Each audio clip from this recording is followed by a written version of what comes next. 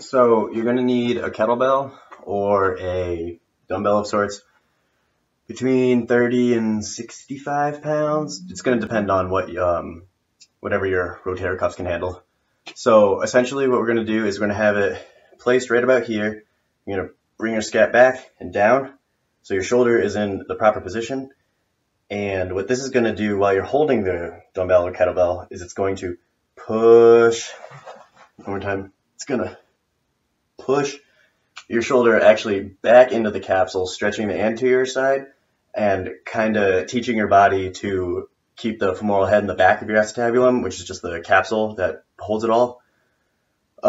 For impingement, it's usually a bicep tendon and pec tightness, and sometimes an anterior delt, sometimes traps too, because it just brings it over here.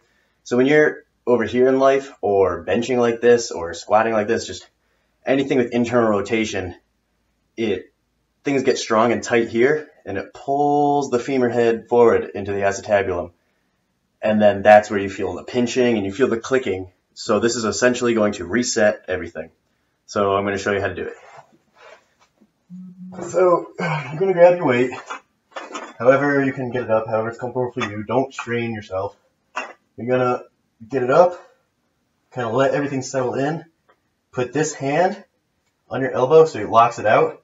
This is not a strength movement. This is a keeping stability, and you're just going to let the weight sink in right there. One more time.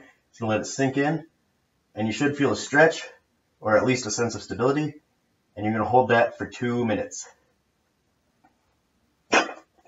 Once again, you got to do it for 2 minutes. It's super important.